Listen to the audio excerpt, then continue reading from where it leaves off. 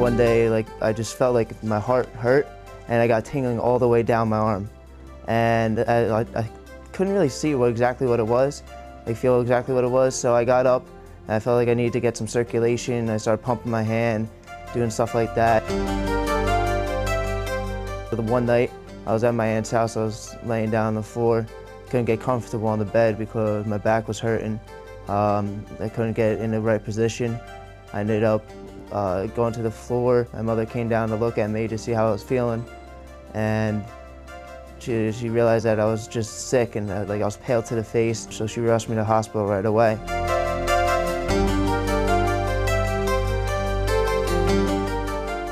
I was making it to the first hospital. I walked in there, waited a couple hours in the ER before I got admitted, and it turns out I crashed that night.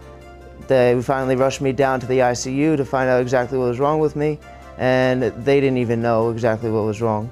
So they transferred me over to Beth Israel Hospital, and I was hooked up to about 12 bags of fluid into my body at one time.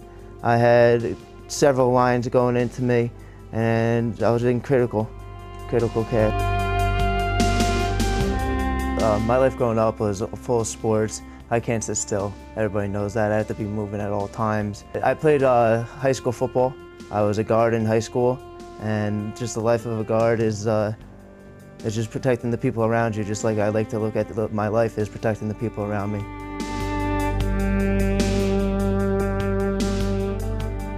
I always looked out for my little brother. As I was growing up, I maybe I overstepped my bounds a little bit at times, taking on more of a parental role, but there was no one more important to me. Ever since I saw Robert was critically ill, when I flew home, I stayed with him for the first, I want to say 24 days that he was in the hospital.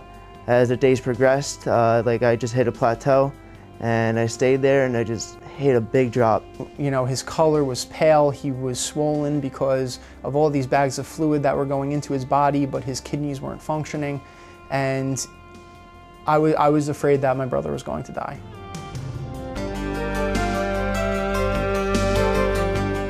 They had to rush me down to go get heart surgery, which they had to put an LVAD in, and to allow my body to produce the blood through the heart so I could eventually recover, and hopefully recover, I should say. Through the surgery, I actually happened to have cardiac arrest in the surgery, and I got brought back to life twice through the surgery.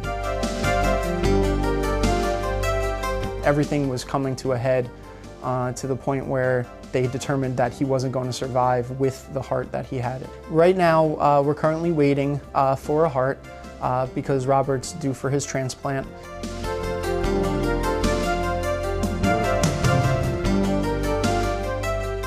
My mother has been here through the entire experience, all 40 days, the first battle, and 20 more days after this battle. Some things in life are worth waiting for. Right now, Robert is my priority. He always has been. And once he's healthy, then we're going to take on the world together, because there is life after LVADs, there is life after transplants.